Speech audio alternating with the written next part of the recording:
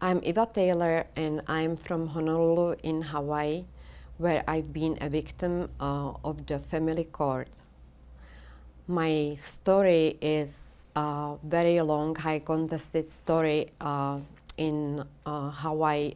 in the court for 9 years, and I came to Hawaii to have a child, and I became a prisoner of the Hawaii as a hold it hostage that I cannot live with my daughter because my ex-husband took her away from me when she was 5 years old because he had more lawyers and more money than I had.